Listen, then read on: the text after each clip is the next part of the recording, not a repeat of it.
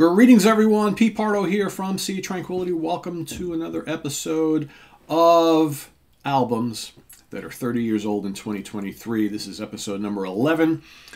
31 days in March here in 2023. We've picked out our 31 favorite albums that came out in 1993. We're celebrating their 30th birthdays or their 30th anniversaries, however you like to look at it. And today's pick is the 14th studio album from this British band, this legendary British band, originally released July 19th, 1983.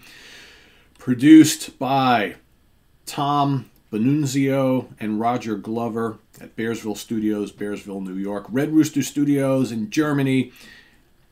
Greg Reich Studios in Altamont Springs, Florida for RCA Records. Of course, we're talking about The Battle Rages On by Deep Purple. Always love that cover. So 90s though, isn't it? Right?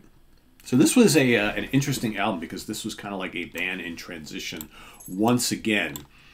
So if you know a little bit of the history of Deep Purple, of course, the previous album had Joe Turner on vocals. Right? Joe Turner was brought in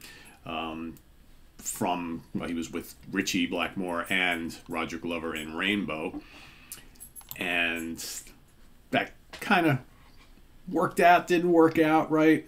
And the record label basically got to a point where they were like, all right, well, Deep Purple would be a lot more impactful if we can get Ian Gillan back in the band, who had been, ousted a few years prior. And against Blackmore's wishes, that's kind of what they did. But the bulk of this album was already written and ready to go. So basically, they gave Joe Turner his walking papers, brought back in Ian Gillan.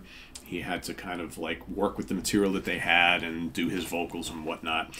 And the resulting album, I guess within the band, brought out even more conflict, and then they went out and toured, and then it kind of blew up. And of course, Blackmore was like, I'm done with this, and he left. They brought in Joe Satriani for a spell, and then that he helped finish out the tour. And then of course Steve Morse came into the band, and then we had a whole long history with Steve Morse as the lead guitar player for Deep Purple. But this, I remember when this first came out, I was pretty happy to see it because for me, I love Joe Turner. I didn't really want to see him in Deep Purple.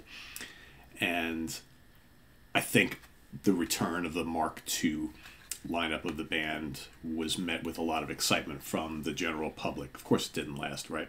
But this is a pretty good album. So, of course, it brings back together Ian Gillan on vocals, Ritchie Blackmore on guitar, John Lord on keyboards, Ian Pace on drums, and Roger Glover on bass. Some good songs here. Again, is this a top shelf Deep Purple album? Yeah, probably not, but it's damn solid. And I think over time, in the 30 years since this first came out, I think it holds up really well. Some stellar songs on here. I think the title track, The Battle Rages On, which kicks off the album, is absolutely terrific. That is a great Deep Purple song. Then you got, Lick It Up. Kind of rocking, right? Got a good groove to it. Kind of silly lyric, of course. Anya, I like. It's got those kind of Middle Eastern themes and whatnot. I think that's a pretty cool song. Talk About Love. That's not bad. Time to Kill. I really like Time to Kill a lot. I think it has a great chorus. It's got a great hook. Nice guitar work in it. Time to Kill, for me, has aged very, very well. And I think it's one of the songs on here that maybe if this album had come out a couple of years prior, I think Time to Kill would have been a good hit single in 1986, 87, 88, something like that. You got the more kind of bluesy Ramshackle Man. You got Twist in the Tail. Excellent. Nasty Piece of Work. It's got a nasty guitar riff, pretty rocking. Then you have Solitaire and One Man's Meat. Those are pretty good tracks, not too bad. I don't know. For me, I think this is a strong Purple album. Is this a 4.5 or 5-star record? No, but it's a very solid release in their discography. And like I said, I think, at the time, maybe not looked at so well, but I think 30 years later, I think this holds up really well as the final gasp of the Mark II era of the band. And so I listen to this nowadays, and I'm like, yeah, I kind of enjoy this. I think I enjoyed this more than the two albums before it, oddly enough. So that says a lot. So yeah, so let us know what you think of The Battle Rages On by Deep Purple. in the comments below, as well as your pick for today, day 11, as we march our way through to 31. Lots of good stuff coming up. I keep looking at my list and I'm like, some really good stuff I have yet to talk about. Some really good, more notable stuff, and there's some really good, like, underground, obscure picks that I have on my list. And I'm looking at my honorable mentions list. I'm like, I got some good stuff in there too. That's why I've been doing a lot of swapping in and out during the month, because, like I mentioned either yesterday or the day before, I think this is 1983 was a really good year for stuff that I like.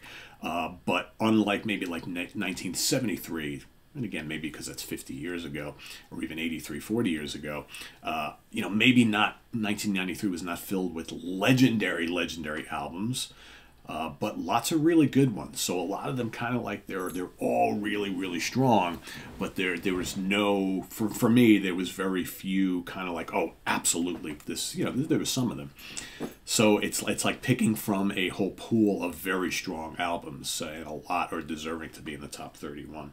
So yeah, it's just different. I mean, that's the kind of cool thing about doing these different decades like this, is because, and depending on what age group you're from, obviously me, a little bit older, right? I lived with the albums in the 70s and the 80s, and then the 90s, a little bit different. We don't have as much history with them yet.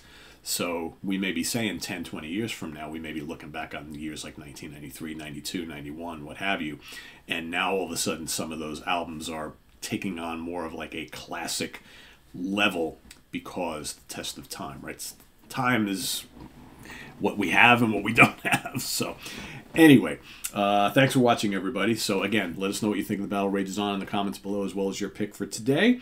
And we'll see you again tomorrow with another one. What's coming up here on the channel? So we've got UK Connection coming up today, just a few short hours. So we're going to be ranking the songs on a classic album. That album is Ace of Spades by Motorhead. A lot of you have been asking for Steve and Simon and I to talk some Motorhead, so today is step one in that direction. So that's coming up this afternoon. We've also got, we're going to have an interview with the guys from the great progressive metal band Ice Age. They are back with a brand new album called Waves of Loss and Power. We're going to be talking to the guys in the band today about that album, and why it took so long for that album to come out, and what they've been doing in the years since the last one, all that sort of stuff. So that's coming up today also on the channel. We've got tomorrow, we've got Ranking the Albums, where I will be ranking the catalog of Cynic, the great progressive metal band, as well as The Curse of the Collector comes back tomorrow. And then Monday we've got the great crossover show of Hudson Valley Squares and In the Prague Seat. So that's coming up on Monday night. Also, you'll probably get from me this weekend as well, if not this weekend, during the week for sure. I'll be doing the next installment of underappreciated and overlooked live albums.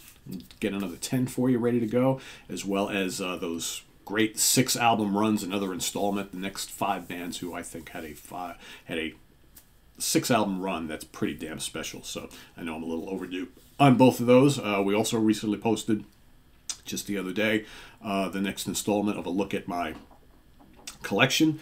Be the second of 2 parts dealing with my movies. We'll get back to more music stuff. Probably going to do a lot of the jazz and fusion stuff next, so that'll be happening. So if you missed that, not a lot of you watched that, posted a couple days ago, check that out. It's here on the channel.